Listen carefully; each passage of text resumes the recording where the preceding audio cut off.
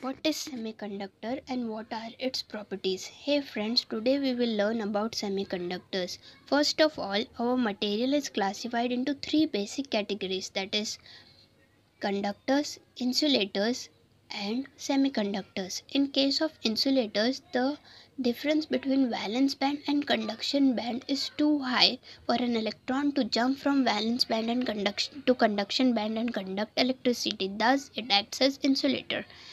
Now, in case of conductor, the valence band and conduction band overlaps.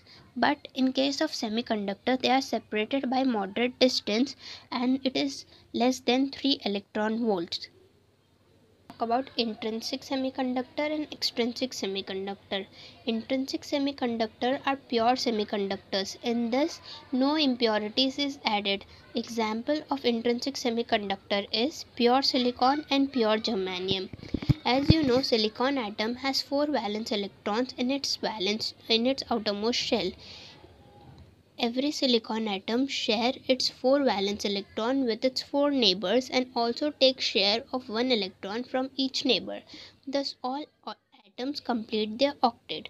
These shared electron pairs form covalent bond.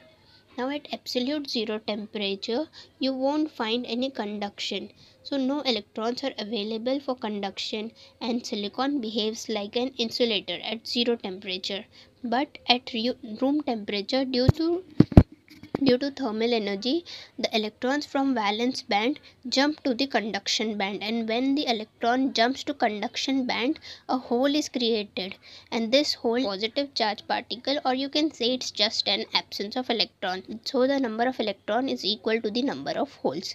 Now when an external voltage will be applied, then a current will be produced, and this current will be the sum of the current due to electron and the current due to holes.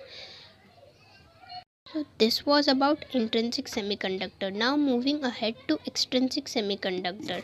What happens in extrinsic semiconductor is, as you have seen earlier, in intrinsic semiconductor current is produced, but the value is very much less and it can't be used for practical applications. So in order to use, we need to add impurities to it which can modify its conductivity permanently.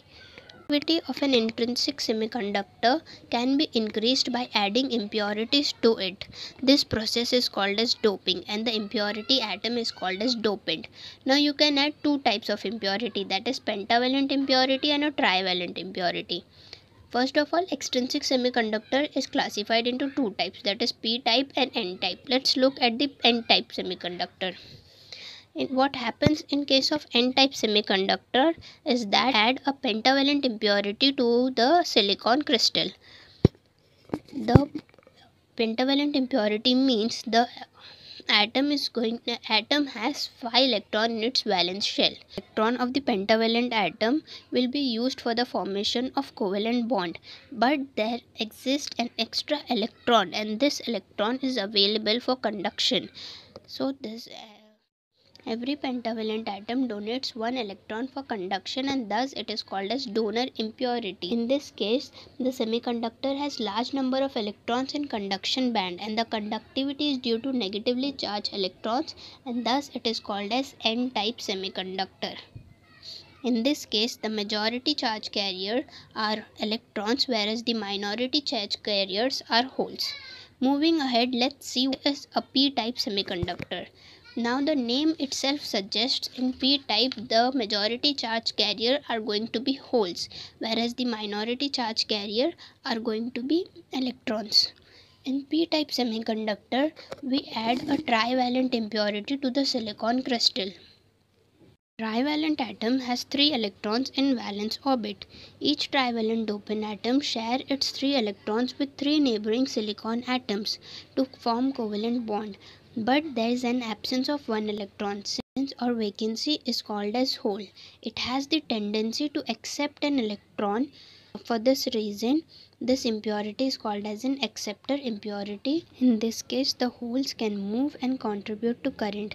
As this semiconductor has large number of holes and conductivity is because of positively charged holes, it is called as a P-type semiconductor. I hope the difference between P-type and N-type semiconductor is clear. Next topics will be covered in the future videos. Thank you so much for watching.